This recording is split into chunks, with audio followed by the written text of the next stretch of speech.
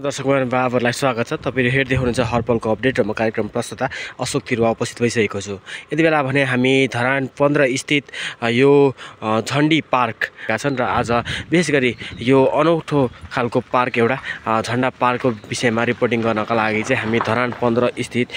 निकायको नाम धरान उपमहानगरपालिका बेहोर्ने लागत रकम रु 56,37,325 51 भ्याट समेत आयोजना सम्झौता मिति 80 3 महिना 20 छ र विभिन्न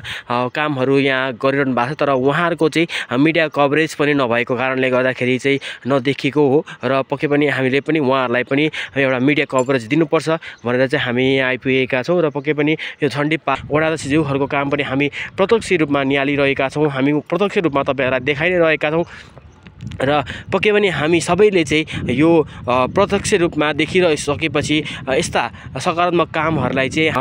एउटा शौचालयको पनि निर्माण गर्नुपर्छ, किनकि यस्ता क्षेत्रमा आएर चाहिँ शौचालय नै भएन भने पर्यटकहरू पक्कै पनि आउन खोज्नुहुन्न, किनकि मानवीय स्वभावहरू मानवलाई चाहिँ प्राकृतिक रूपमा अब गरिरहनु भएको छ। यसरी एकदमै सौन्दर्यीकरण गर्ने काम चाहिँ तीव्र गतिमा भइरहेको छ।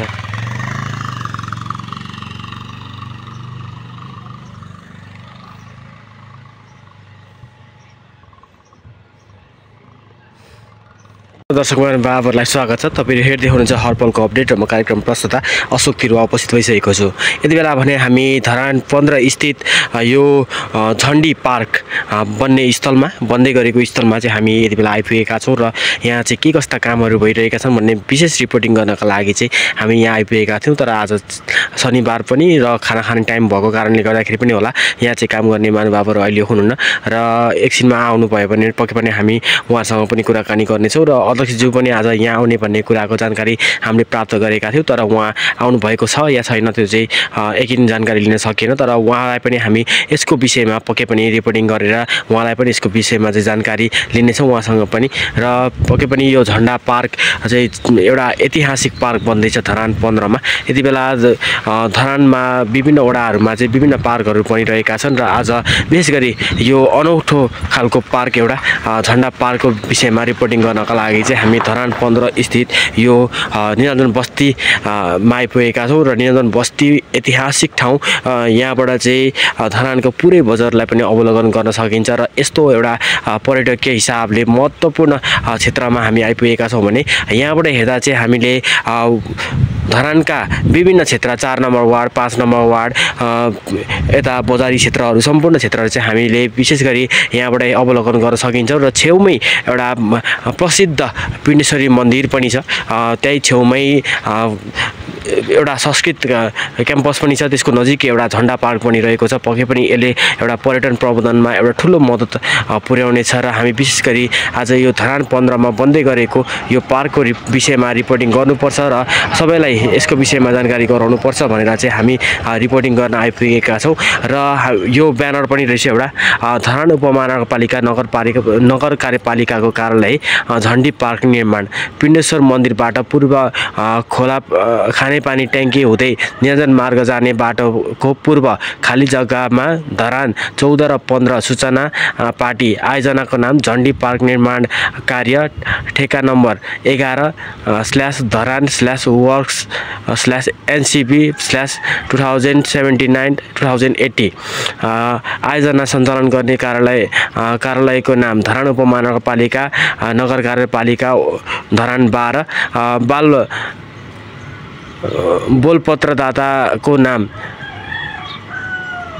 ओराकाल इन्जिनियरिङ सोल्युसन प्राली नयाँ बानेश्वर 31 काठमाडौँ। आयोजना कुल लागत रकम 1,41,15,002 रुपियाँ 53 पैसा। बोलपत्रदाताबाट कुल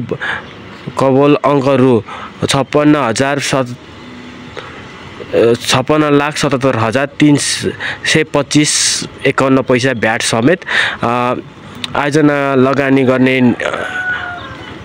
निकायको नाम धरान उपमहानगरपालिका बेहोर्ने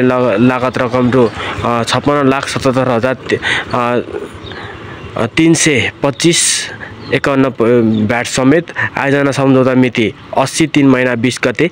आयोजना सम्पन्न गर्ने मिति 80 12 20 भनिएको थियो र यसको म्याच चाहिँ लगभग कटिसकेको छ तर यसको थप केही म्याच थप भएको होला आयोजनाबाट लाभान्वित जनसङ्ख्या भनेर चाहिँ खाली राखेको छ र पक्कै पनि हामी यस क्षेत्रको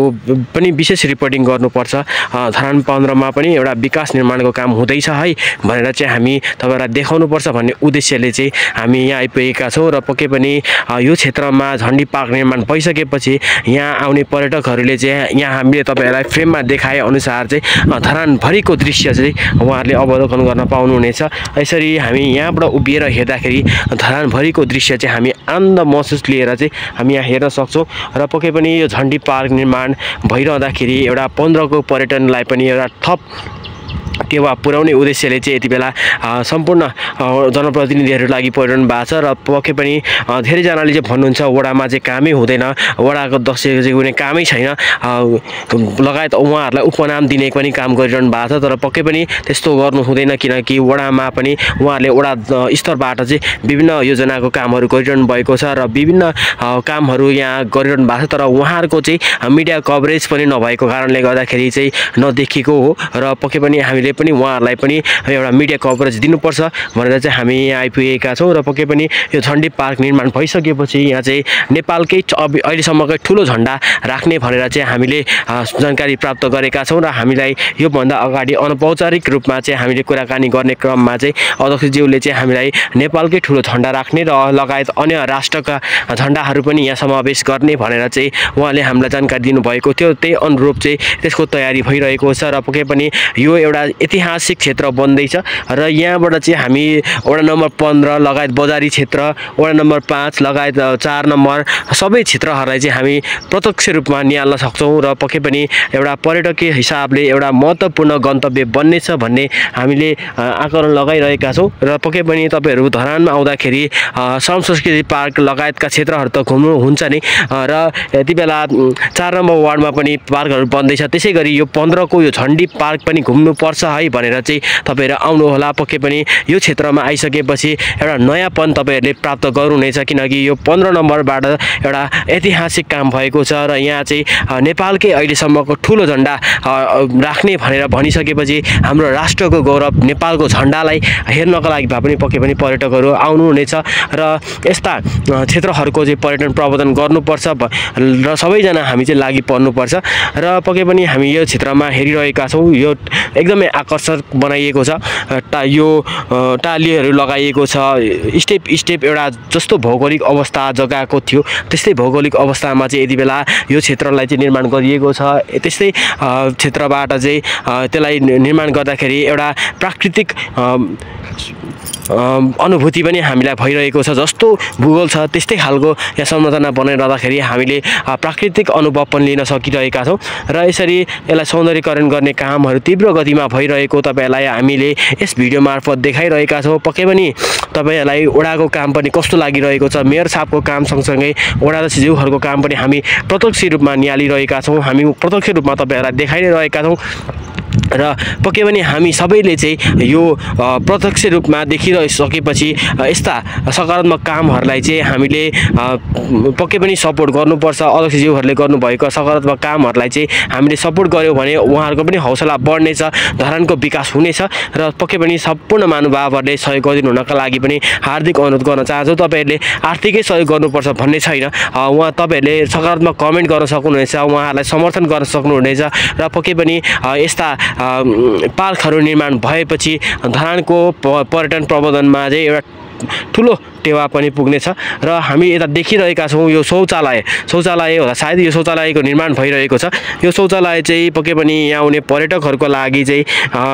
एउटा शौचालयको पनि निर्माण गर्नुपर्छ किनकि यस्ता क्षेत्रमा आएर चाहिँ शौचालय नै भएन भने पर्यटकहरु पक्कै पनि आउन खोज्नुहुन्न किनकि मानवीय स्वभावहरू मानवलाई चाहिँ प्राकृतिक रूपमा अब शौचालयको चाहिँ आवश्यकता पर्छ नै। त्यसै कारणले गर्दाखेरि पनि यो शौचालयको निर्माण गरिएको छ र यस्ता पार्कहरूमा चाहिँ शौचालय अनिवार्य छ। पक्कै पनि यो सम्पूर्ण सेवा सुविधा सहितको यो पार्क बन्दैछ र हामी तल जाँदैछौँ। तल गएर चाहिँ हामी तपाईँहरूलाई देखाउनेछौँ यो के कस्तो भइरहेको छ, कसरी बनिरहेको छ भनेर। यता चाहिँ यो हामी यता पारिपट्टि देखिरहेका छौँ। यो पारिपट्टि देखिएको चाहिँ 5 नम्बर वडा हो र 4 नम्बर वडा पनि सँगसँगै छ। यो 4 नम्बर र 5 नम्बर वडा छ र साथसाथै यो 15 नम्बर वडा, यो तलको चाहिँ 15 नम्बर वडा हो। यो तलतिरको सबै 15 नम्बर वडा पर्छ।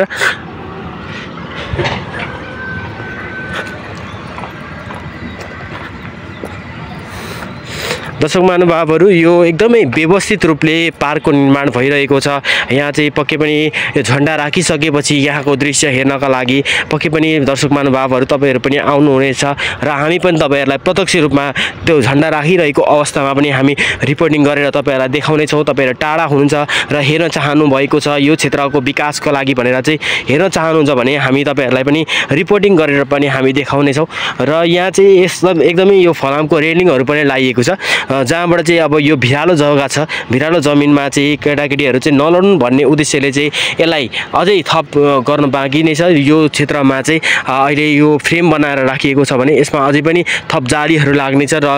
पक्कै पनि यहाँ पर्यटकहरू आउँदाखेरि नानीहरू चाहिँ नलडुन् भन्ने उद्देश्यले सम्पूर्ण सेक्युरिटीको पनि म्यानेजमेन्ट गरिएको छ। र दर्शक महानुभावहरू यो पक्कै पनि एउटा ऐतिहासिक स्थल बन्नेछ। यो भुइँमा पनि एकदमै राम्रो लगाइएको छ। यो कस्टको हिसाबले पनि एकदमै सौन्दर्यकरण गरिएको छ। कस्ट पनि इफेक्टिभै छ जस्तो लाग्छ, किनकि यस्तो भूगोलमा चाहिँ कस्टिङहरू पनि एकदमै ज्यादा आउँछ, किनकि भौगोलिक बनावटले गर्दाखेरि विभिन्न संरचनाहरू थप्नुपर्ने हुन्छ र त्यसै अनुरूप चाहिँ यो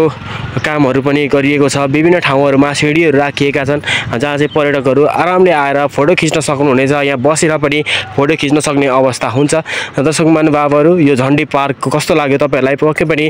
रिपोर्टिङ गरेका छौँ हामीले। तपाईँहरूले कमेन्ट मार्फत आफ्नो प्रतिक्रिया जनाउन सक्नुहुनेछ, प्रतिक्रिया राख्न सक्नुहुनेछ। यस्ता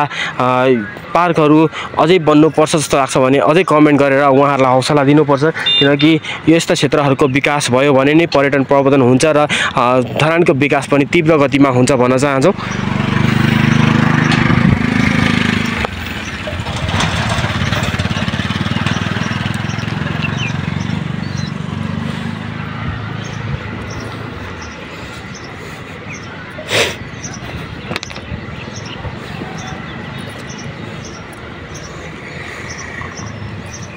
दर्शक महानुभावहरू यहाँ पनि अहिले काम चाहिँ भइरहेछ। यो भुइँमा बिछाउने काम चाहिँ गरिरहनु भएको छ।